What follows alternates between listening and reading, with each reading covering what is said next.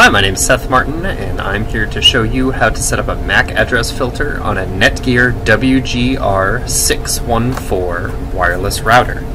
The first thing to know is that MAC address filters only work on devices that are wirelessly connected to this router. If you are wired to the router, you cannot be filtered out. So anyone wired can have access, but wireless devices can be filtered. The first step is to open your browser. It doesn't matter which browser you use, Edge or Chrome or Firefox or anything else. And then you can navigate to the router's firmware page by either using routerlogin.net, or you can use the default IP, which is 192.168.1.1. Either of them should work. You get this page, you're in the right place.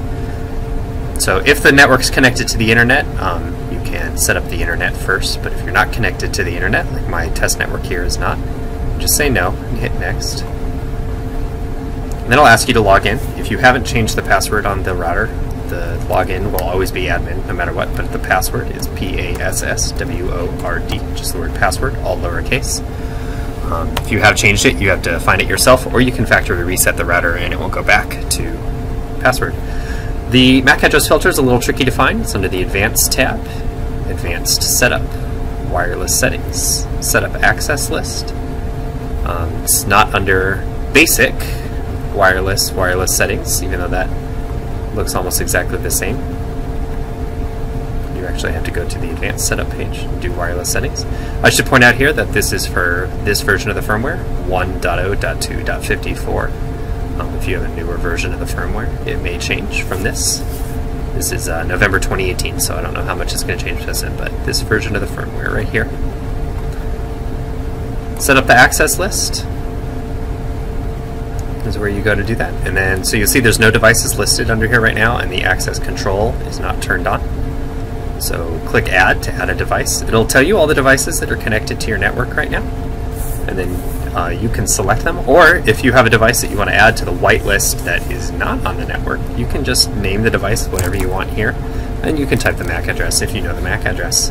If you don't know the MAC address, you'll have to connect it to the network prior to implementing the filter in order to get it.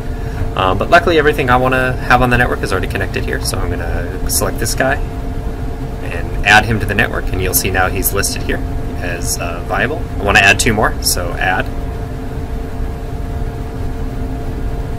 this guy, adding him. So now I have two listed here. Add.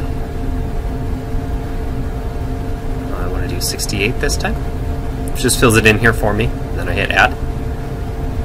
So all three are added, but the access control list, the filter, isn't turned on yet. You have to click here and then click apply. When you click apply, it actually reboots the router. And this router takes about 70 seconds to reboot, so you have to give it time to reboot.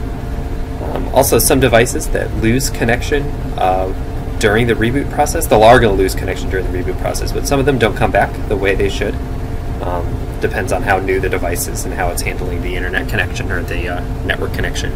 So if you have a device that should be connected but isn't connected after the reboot, just reboot the device, and it should work after that. Once the router's done rebooting, reboot the device.